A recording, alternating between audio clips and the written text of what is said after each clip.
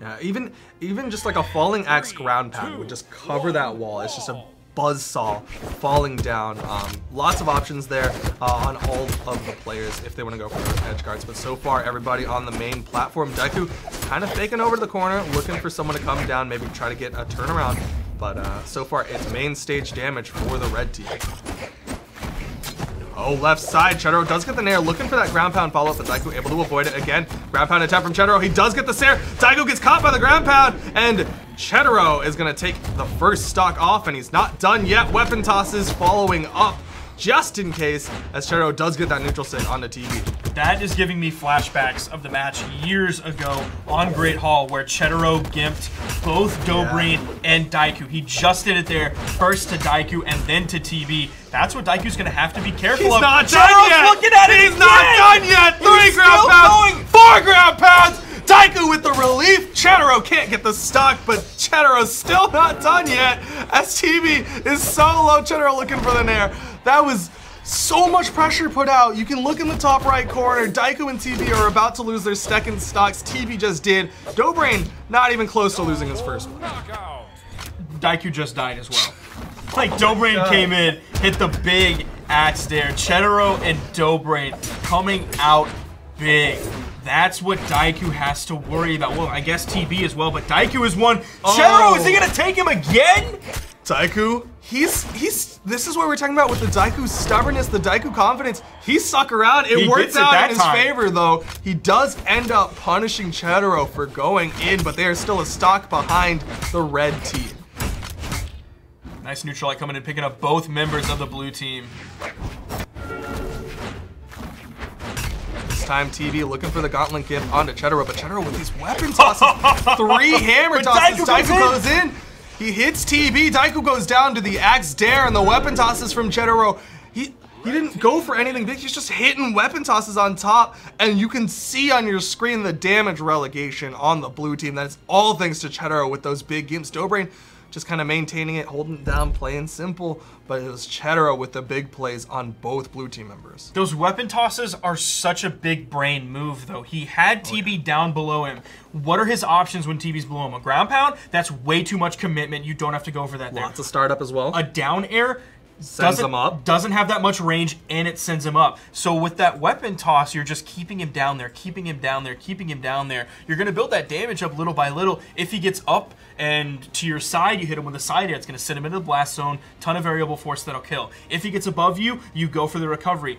Ton of variable force, that will kill as well. So those weapon tosses were the best option that he possibly could have taken there. Not just in terms of his range and hitbox and damage and force, but also keeping himself safe.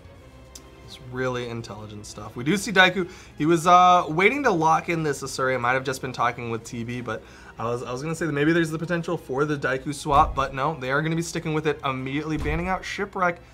They might still leave Miami Dome on the board and just adjust their playstyle, though. I could see that coming out of the Diakou TB team, just saying, hey, we still have confidence in ourselves in the edge guard, but Cedero looking so incredibly strong on all of the walls. It looks like they're taking the goofy edge guard maps out of the way, though. No Shipwreck Falls, can't go no under. King's Pass. Are they going to take Thunder Guard out or not? Because that is sort of I could see them banning Blackguard as well here. Nope, it looks like they're going to leave Blackguard, Thunder Guard, and Brawlhaven on the board. Likely we'll see them lean towards small Brawlhaven for the red team. But nope, again, they're going to go to Blackguard Keep.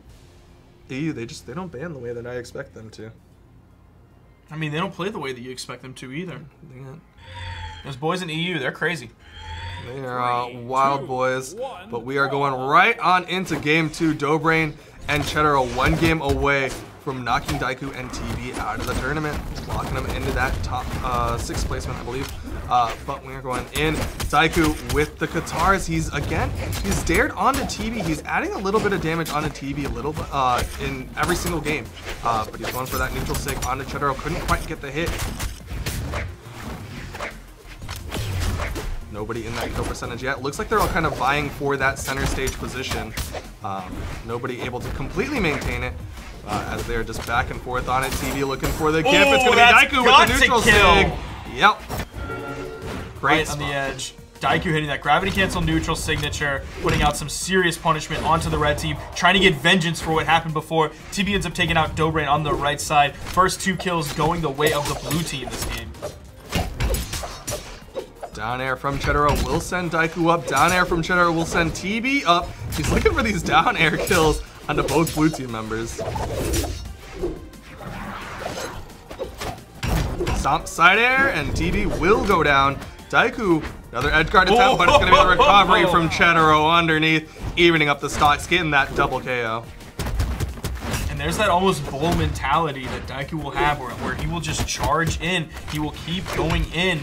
It was fatal for him in the first part of last game. Then the kind of second time it happened, it was good for him because they were able to take out Cedero in the process. But then that time, Cedero was just waiting for it. You know he was playing down there being like, Daikou's just going to come down here. I know that. I know he's going to challenge me, and I am going to punish him for it. Cedero just very confident in those positions. We do see him getting that nair onto TB, but it's onto the same stage, so it's onto the main stage, so it is going to just bounce him up. Dobrein picking up that neutral sig, sending TB flying, not quite enough to kill Cedero. Just really throwing out signatures at Diakou. I don't think they would have killed from that position. Maybe the side signature would have, but either way, it's kind of just threatening Diakou, just saying, hey, I know you're unarmed.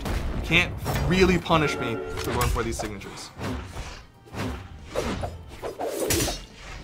Nice follow-up from Diakou off of TB's neutral light that locked both members of the red team in place, but it's going to be another neutral signature from Dobrein. Diakou getting sent off screen. We could see a kill against him. I don't think. Oh, he did. Okay. I think that counted as his touch. I was wondering if he was like I thought on he was the between transition the period. Yeah. But it looks like it is going to be Cedero who does go down stocks even between the two teams. Dobrein playing very high in the sky, trying to avoid the power play, but he does get caught by the recovery. Still not enough to kill him off. Looking for the kill onto Diakou. It's between Dobrein and Diakou. First one to go down is going to be the one in trouble as far as teams go. Dobrein looking for signatures. But Diakou, Gimp attempt, has to avoid the recovery. Cedero's burned the recovery. Meanwhile, Dobrein goes down to try to give him some breathing room. Weapon toss, gotta be careful. Like catches Dobrein! Diakou and Dobrein both go down, and it is still even between the teams.